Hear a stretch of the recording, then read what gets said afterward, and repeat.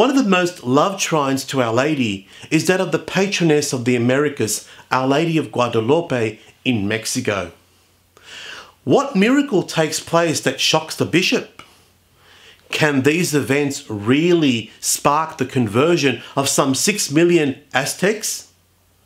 In this episode, we will look at the miracle of Our Lady of Guadalupe and see what eventuates. Stay tuned.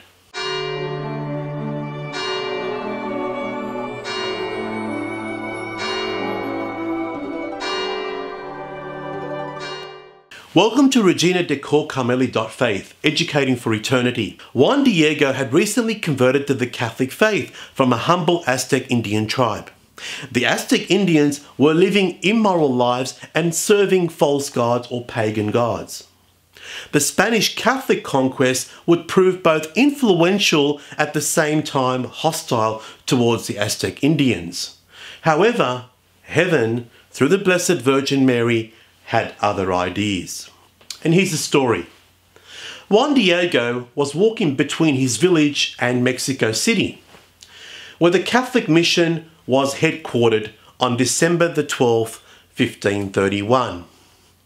Along the way in the village of Guadalupe, the Virgin Mary appeared speaking to him in his native tongue. She told him to build a church at the site. But when Juan Diego spoke to the Spanish bishop, the bishop did not believe him, asking for a miraculous sign. The Virgin told Juan Diego to gather flowers from a hill, even though it was winter, when no plants bloom. He found Spanish roses and presented these to the bishop. When the roses fell from his tilma, that is a kind of apron, an icon of the Virgin remained imprinted on the cloth. And here are the words on 3 separate apparitions with Juan Diego of our Blessed Mother, with the first apparition dating on December the 9th. Also notice that these words from the Blessed Mother to Juan Diego are such tender and beautiful words spoken by a true mother. She says to Juan Diego, quote, "Juanito, dearest Juan Diego, Juanito, my dearest son, where are you going? No one understand well, you, my most humble son, that I am the ever-Virgin Holy Mary. I am the ever-Virgin Holy Mary, Mother of the true God, for whom we live, of the Creator of all things, Lord of heaven and earth. I wish that a temple be erected here quickly, so I may therein exhibit and give all my love, compassion, help, and protection, because I am your merciful mother, to you and to all the inhabitants of this land and all the rest who love me. Invoke and confide in me, listen there to their lamentations and remedy all their miseries, afflictions and sorrows. And to accomplish what my clemency pretends, go to the palace of the Bishop of Mexico, and you will say to him that I manifest my great desire that here on this plain a temple be built to me. You will accurately relate all you have seen and admired. Be assured that I will be the most grateful and will reward you, because I will make you happy and worthy of recompense for the effort and fatigue in what you will obtain of what I have entrusted. Behold, you have heard my mandate, my humble son, go and put forth all your effort."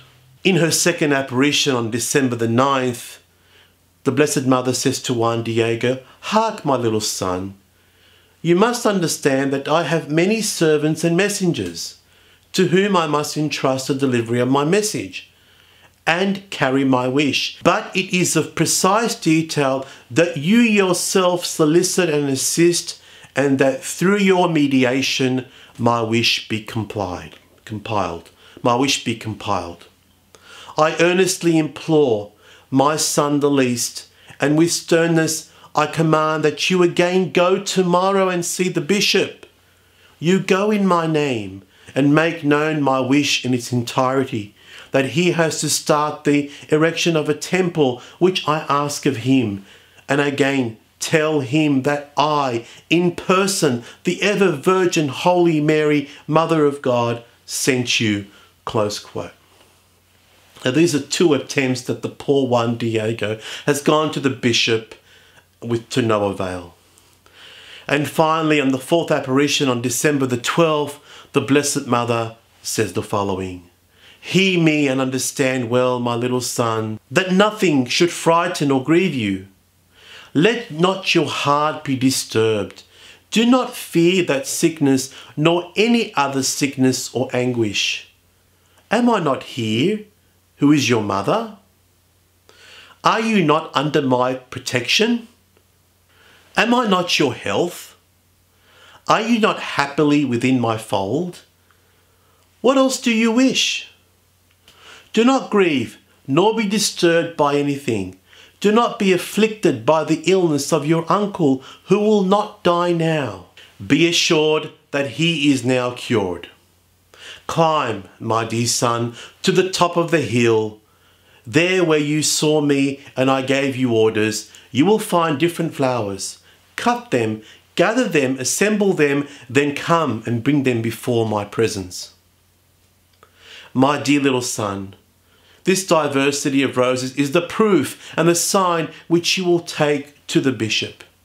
You will tell him in my name that he will see in them my wish and that he will have to comply to it. You are my ambassador, most worthy of all confidence. Rigorously I command you that only before the presence of the bishop will you unfold your mantle and disclose what you are carrying. You will relate all and well. You will tell that I ordered you to climb to the hilltop, to go and cut flowers and all that you saw and admired, so you can induce the prelate to give his support with the aim that a temple be built and erected as I have asked." Close quote. On that particular day, two miracles actually occurred on December the 12th. The most beautiful Castilian roses which Juan had asked to gather could not grow and bloom because there was first of all frost on the ground, and the ground was very infertile, where only cactus and thistles grew. Listening to the Mother of God, Juan gathered them with our mother's help in arranging them in his tilma, or what we call poncho, and told him to show them to the bishop. When he brought them to the bishop, the bishop was amazed at the roses, but was even more amazed at what began to happen to Juan Diego's tilma. Right before his very eyes, the image of Our Lady began to form on the cloth. The picture of Mary was beautiful, and the bishop fell to his knees. He had the church built at her request without any further question. Wow, what a great miracle. This tilma is still intact even today. So if you were to go to Mexico City, you will see this tilma, and it's been over 470 years. The colours have not faded and the cloth has not deteriorated or discoloured in any way. It has been on display in the Basilica of Our Lady of Guadalupe all this time. The appearance of Our Lady on the tilma is very significant for the Aztec Indians. God had dressed her in a way that they would be able to relate to her and understand who she is. She was dressed in a royal clothes that showed that she was very important, perhaps even a queen. She had a sash tied around her waist, which meant that she was with child.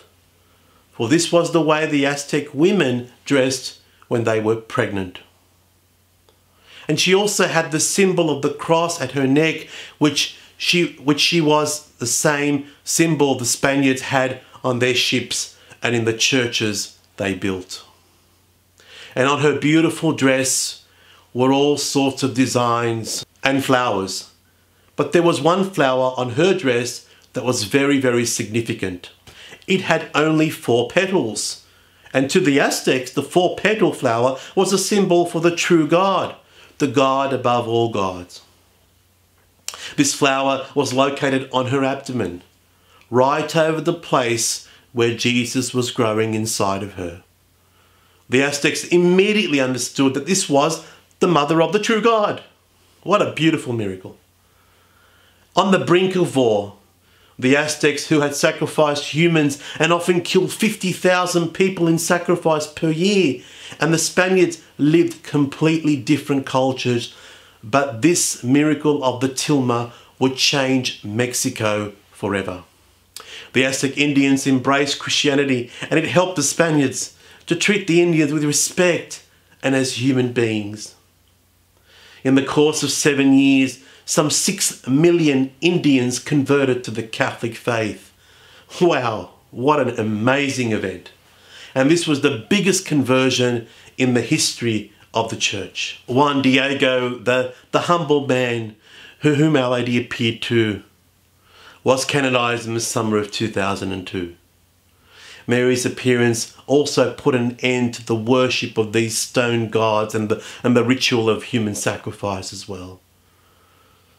So let us pray for Mary's help today to bring an end to the human sacrifice of Christ's children, the unborn, through abortions, and to convert non-believers. Our Lady of Guadalaupe is also called the patroness of the unborn, and her feast day is on the 12th of December. Thank you for tuning in, and I hope this episode has inspired your faith in some way to turn to the Blessed Mother, who was without ceasing there for me and you. And if you'd like this video, we ask you to subscribe, to give us a like, and to share for those you believe will benefit from it. Thank you for listening, and I look forward to speaking to you soon. God be with you.